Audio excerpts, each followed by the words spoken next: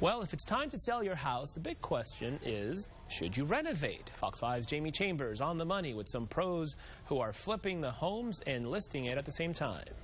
First, the floors are original and they're perfectly savable. A lot of folks like to see original floors, so we just refinish them. Cannon Christian says renovating without knowing what you're doing is a dangerous and potentially fatal financial move. The most bang for your buck is first going to be kitchens, flooring, and then the bath area.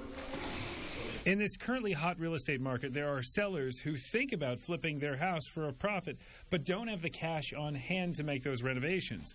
That's where Renovation Realty has made a powerful niche for themselves, because if they see a good deal, they will put up the cash and won't collect until they sell the house. Yes, they fix and sell. You're always better off renovating if you can add value before you sell the house. Buyers these days absolutely want everything done so they can move in and hang up their clothes. Keith Christian says an uneducated would-be home seller can do all the wrong things and spend tens of thousands of dollars without adding any value. Improving to their own tastes, where they're going to go put in gold fixtures or high-end granite, high-end Viking ranges, sub-zero refrigerators. Keith says don't try to build your dream house for someone else. Don't spend $30,000 on a bathroom, maybe spend $3,000.